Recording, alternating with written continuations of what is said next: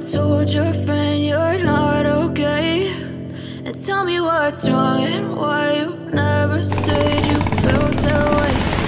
Cause you're trying to stay strong and fake a smile until I look away. Assalamualaikum everyone, welcome to my another vlog. ফিরে এলাম অনেক দিন পর একটা নতুন ব্লগ নিয়ে। হয়ে গেল কক্সবাজার সেন্ট মার্টিনে একটা অ্যামেজিং ব্যাচ ট্যুর। শেয়ার করব আমাদের মজার সব মেমোরিজ। সেই সাথে থাকছে আমাদের টিচারদের সাথে কাটানো সুন্দর মুহূর্ত। So keep watching.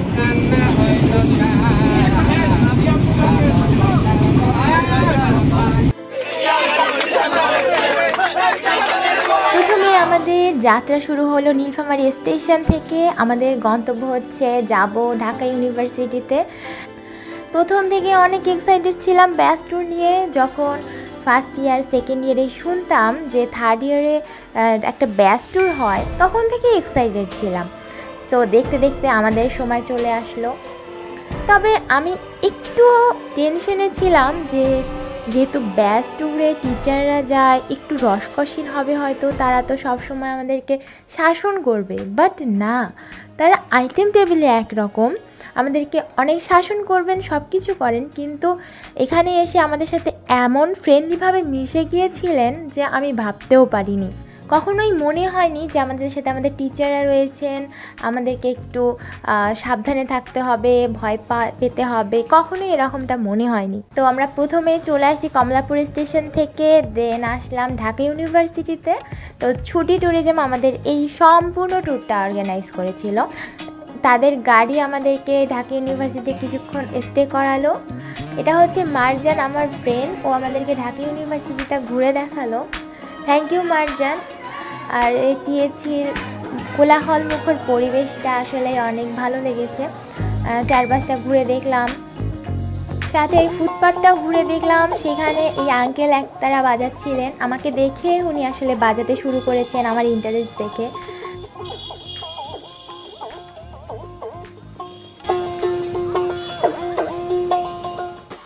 এটি হচ্ছেন হাবিব চাচা। আমার তো বই দেখলে কিনতেই হবে, সো ওনার কাছ থেকে কিছু বই কিনেছিলাম। যদিও আরও বই কিনতে ইচ্ছে করেছিল, কিন্তু আমার হাতে ব্যাগ ভারী হয়ে যাবে, অনেক দূর যেতে হবে, সো মাত্র 4টা বই কিনেছিলাম। তো দেন আমরা ওখান থেকে কক্সবাজারে রওনা দিয়েছি। কক্সবাজারে পৌঁছাইলাম একদম 5:30টার সময়। হোটেলে এসে একটু ফ্রেশ হয়ে আমরা গেলাম সুগন্ধা বিচে। আমার প্রথম সমুদ্র দেখা এই ট্যুরের মাধ্যমে। যেহেতু প্রথম সমুদ্র দেখছি, আসলেই বলার মতো না অনুভূতি। প্রথম সমুদ্র দেখা, পা ভেজানো, আর তাও আবার সুন্দর একটা সকাল। কক্সবাজারে এসে স্বপ্নের মতো লাগছিল। সবাই ছবি তোলাতুলি, ভেজাভিজি করলাম, মজা করলাম অনেক।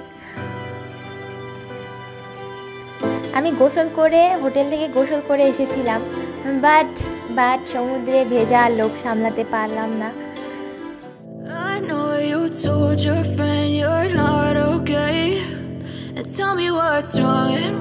কক্সবাজারে ওই দিন সারাদিন বৃষ্টি। তো এসে হোটেলে কিছুক্ষণ রেস্ট করলাম সকালবেলা। দেন আমরা দুপুরবেলা বের হলাম চাঁদের গাড়িতে করে যাব হিমছড়িতে। হিমছড়ি থেকে যাব ইনানি বিচে। ইনানি বিচ থেকে আমাদের রেডিয়েন্ট ফিশ হল, আরও অনেক কিছু বাকি। এই চাঁদের গাড়িতে দাঁড়িয়ে যাওয়াটা সত্যি অনেক মজাদার। হাতের ডান পাশে সমুদ্র আর বাম পাশে পাহাড়, এক কথায় অসাধারণ সব ফিলিংস। আলহামদুলিল্লাহ। মেরিন ড্রাইভ দিয়ে আমরা চলছিলাম, সাথে আমাদের স্যারও আছেন। Sitting in an ashtray. I'm sorry that I'm so inconvenient, okay? Just let me be me and I'll stay out of your way. I can see the way you look at me, I'm such a disgrace. I never really asked to be brought into this place.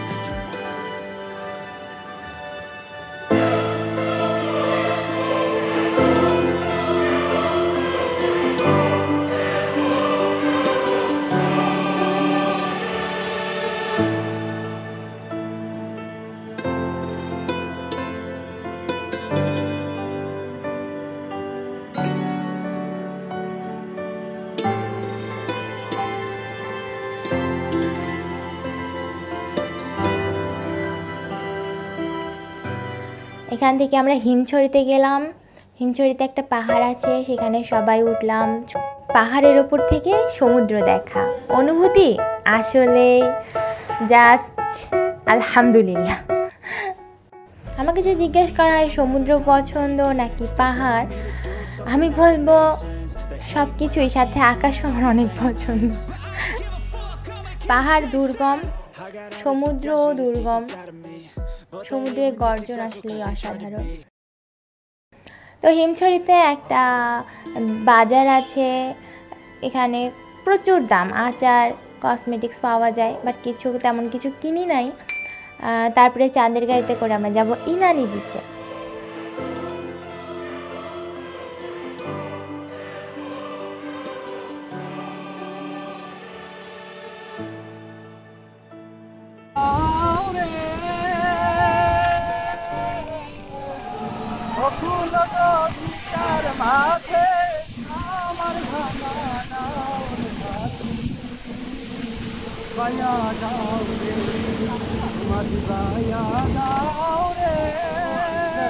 আমাদের friend আমাদেরকে গান শোনাচ্ছিল।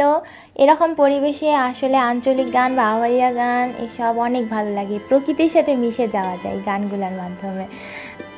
আর সন্ধ্যা হয়ে গেছে, আমরা প্রায় ইনানি বিচে চলে এসেছি।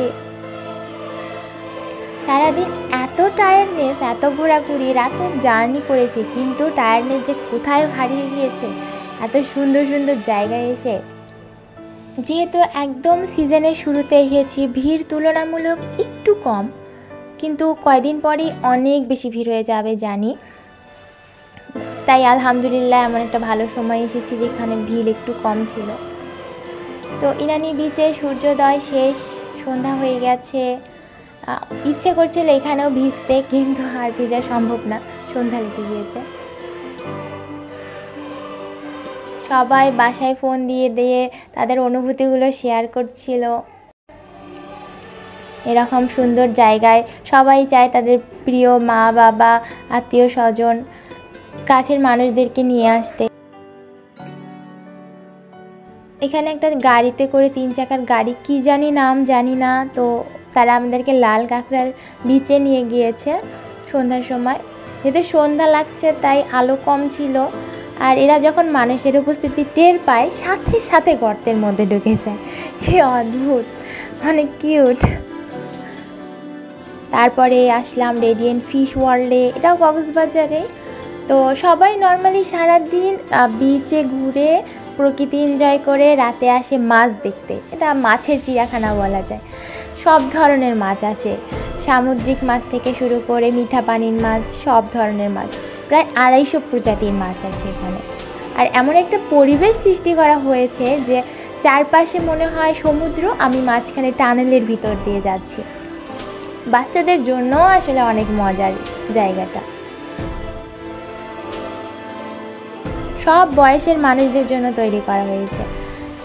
কাঁকড়া, ডলফিন, কচ্ছপ, তবে মাছগুলোর নামও অনেক মজাদার। কিছু কিছু মাছ আছে যেমন ভূত ছুরি মাছ। অপেক্ষা করছিলাম ডলফিনের জন্য। সারা জীবন কার্টুনে, গেমে, ডিসকভারিতে, ন্যাট জিওতে এইসব দেখা হয়েছে, সামনাসামনি দেখতে অনুভূতি অ্যামেজিং। তবে এখানে একটা জিনিস ভালো লাগেনি, সেটা হচ্ছে টিকিটের দামটা পার পারসন 300 টাকা, যেটা আসলে এক্সেসিভ ছিল। তবে একবার যাওয়ার মতো একটা জায়গা, যারা কক্সবাজার প্রথম যায় যে একবার অন্তত ঘুরে দেখা উচিত এই জায়গাটা। এত সুন্দর কালেকশন, আর আল্লাহর সৃষ্টি যে এত সুন্দর, মনে হচ্ছিল যে আমরা সমুদ্রের মধ্যে দিয়ে হাঁটছি।